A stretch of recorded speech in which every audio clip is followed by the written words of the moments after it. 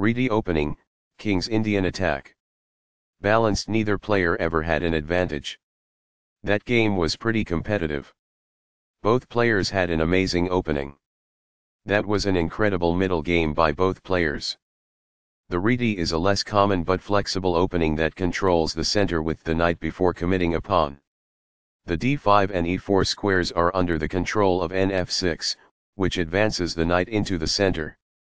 In order to dominate the center from the long diagonal, g3 is getting ready to fianchetto the light squared bishop to g2. By positioning the bishop on a potent diagonal, this fianchettos the bishop. This develops a knight from its starting square, activating it.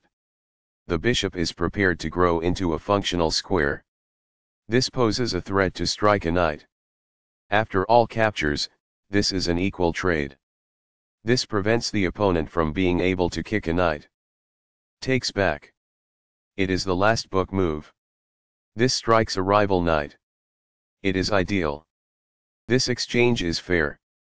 That's good. This keeps the material balance in check with good commerce. It is ideal. It is a fair deal after all captures. It is ideal. Recaptures. It's compelled. This pins the other side's knight to the king, rendering it immobile. That's good. By doing this, a bishop moves out of its beginning square and into the action. That's good. By doing this, a knight moves out of its beginning square and into the action. It is ideal. By growing a bishop from its initial square, this activates it. That's good.